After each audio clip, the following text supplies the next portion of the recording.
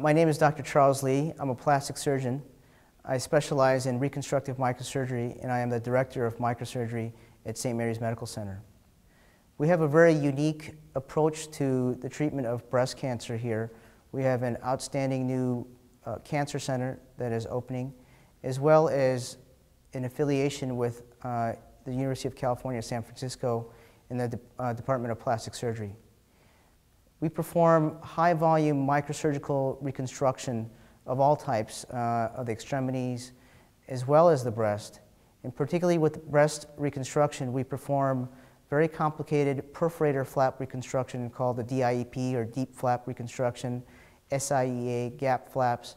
These are very complex microsurgical flaps that are basically skin and fat that can be transplanted on a blood vessel, very similar to an organ transplant, that we dissect out that tissue and then transplant it to the breast and reconnect the blood vessels to create a new breast.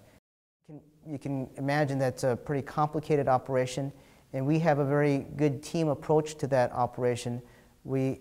Myself, Dr. Scott Hansen, or Dr. David Young, our other plastic surgeons who also perform microsurgery, we work together to really have very high microsurgical success, as well as decrease the operating time to perform a very long operation.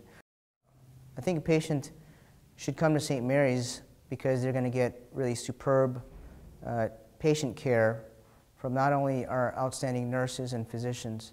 They will get personalized care that will be very individual for them. They will have, I hope, to bring something very similar to like a boutique environment for them, making a patient feel like this hospital was really made just for them. And having your own private room after having a major operation, I think, is really wonderful for the patient to have that privacy. And again, it's something that not all patients have the benefit of having at some of the other hospitals here in the Bay Area. And having that individual approach and having the real expertise of the physicians here and the staff, I think makes it a wonderful choice here in San Francisco for breast reconstructive surgery.